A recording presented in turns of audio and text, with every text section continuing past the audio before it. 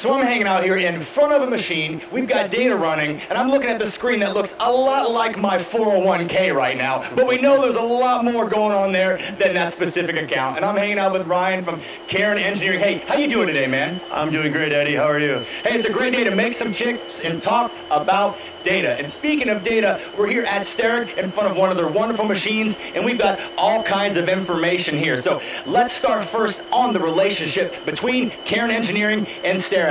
Why, how, and what do we need to know? Our relationship with Starrag Machine Tools has been fantastic. We have a number of common customers in the United States and around the world, and our partnership has been very beneficial for both ourselves, Starrag, and our customers, and we're happy to be here. Thank you. Right. And speaking of happy, I'm really happy to learn more because we're hearing the spindle moving, we're hearing these chips being made. I'm seeing all types of activity on this screen here. I'm seeing TMAC. Ron, I'm going to say less. What do we need to know? Yeah, so TMAC is our flagship product from Caron Engineering. It's been in existence since 1990 as a commercial product. It's been updated and features added over the years, but the basic concept and the basic premise has always been the same. We want to be able, for our customers, to monitor their cutting processes in real time. And we're going to do that for two important reasons. One is for random tool breakage, which is the bane of existence for anybody cutting material, whether it's milling as we are on this Starrag LX 021 or even a lathe. Tool breakage is a big problem for customers. The way we solve that is to use sensors, which we have installed on this machine. What you're seeing here is 200 data points per second from our power sensor, which is wired to the spindle drive motor of this machine in the control cabinet. And that's telling our software the exact cutting parameters of the tool as it goes through its life, from sharp and strong to weak and dull. So we're going to use this information to inform the operator, and maybe there's not even an operator there. This particular product is extremely useful for unattended or automated operation where there's not even a human involved in the process. We are communicating to the CNC control in real time to notify if there is tool breakage, or better yet, not get to tool breakage, but get to end of tool life. And this system will notify the machine when we're at end of life and allow the machine to increment to another tool so the manufacturing process can continue. So much valuable data that you're bringing to manufacturers around the world. So I'm kind of curious, what additional value are you bringing into these end users? And do you have a specific application where you've seen this just go above and beyond for end users? Absolutely. So the name of the product is TMAC. The acronym TMAC stands for Tool Monitoring Adaptive Control. So let me talk about tool monitoring for a second, and then I'll talk about adaptive control. Tool monitoring solves the problem of when do I need to change the tool? And for different applications, that can be a really challenging value proposition.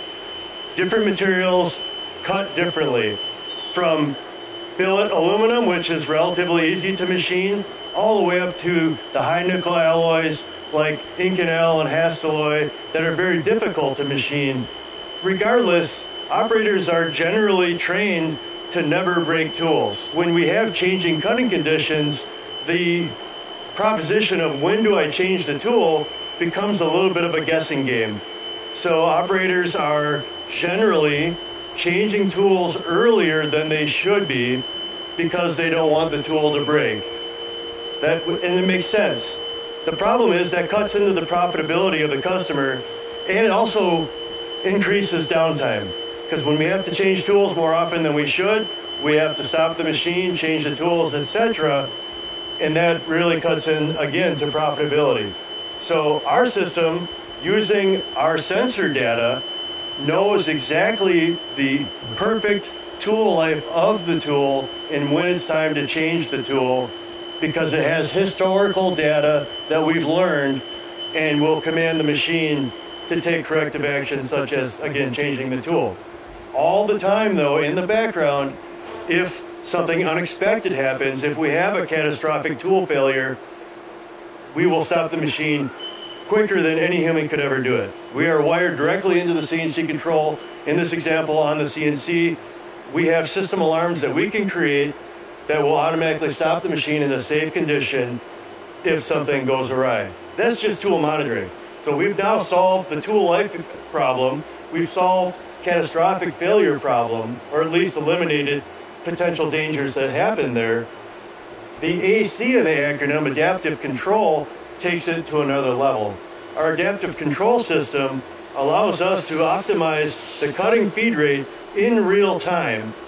So we're changing the speed that the tool is moving to compensate for the tool's condition. So a brand new tool that's sharp and strong should run at X feed rate. We can figure that out. But that tool is changing dynamically through its life. It's going from sharp and strong to weak and dull. And what the right feed rate as it goes through its life, what that is a variable. And if we look at the component that's being machined here on this machine, we see that there's a number of contour cuts on this part as well. So not only do I have a tool that's changing through its life, we have material that changes from lot to lot. We also have chip load that's changing as the tool moves through its programmed toolpath. So my chip load is dynamically changing. My tool's changing, my material's changing. What's the right feed rate now? What's the right feed rate now? They're guessing. That's the only thing our customers are left to do. With this system, again, 200 data points per second, we are adjusting that feed rate in real time with real data to keep the tool cutting at the optimal feed rate. Wow, so if something bad has happened, you notify and can handle it immediately. And if you can see something bad will happen, you can step right in and use your data to help lead to overall better decisions. Is that what I'm hearing? Absolutely, absolutely. And again, that could be with an operator or an unattended robotically automated cell. So it depends on the application and the situation, but in either case, the system, the ROI on the system is very quickly realized because the fear factor is gone, the machine runs more, the tools are better utilized, and the cycle times are reduced. Seemingly a crystal ball in the form of technology, right? Absolutely, absolutely. I love it. Being able to help individuals make better overall decisions happens organically with technology like this, and when you team up with good machines and good companies like Starrag, only good things happen. So lastly, because we've covered so much in this conversation, is there anything else that you would love to share with the global manufacturing world about your wonderful technology or the company which you represent? Yeah, thank you. I'll just wrap it up by saying we have been doing this for a long time, and there's a lot of great technology. The Starrag event this week has hosted a number of technological partners, and there's some great stuff out there. The thing about Caron Engineering is, yes, we have these great products, but one of our core competencies is our ability to interface these systems to any CNC platform. And we love working with Starrag, we love Siemens controls, but most of our customers have a wide variety of different machines and controls. We are capable of interfacing our systems and our other great products to any machine platform. And that's really one of our strengths. We have a facility at our headquarters in Maine, in Wells, Maine, that is full of CNC controls. And every CNC control manufacturer makes sure that we have the latest up-to-date version of their systems so that we can make sure it works with our software. And that's a really important thing for our customers.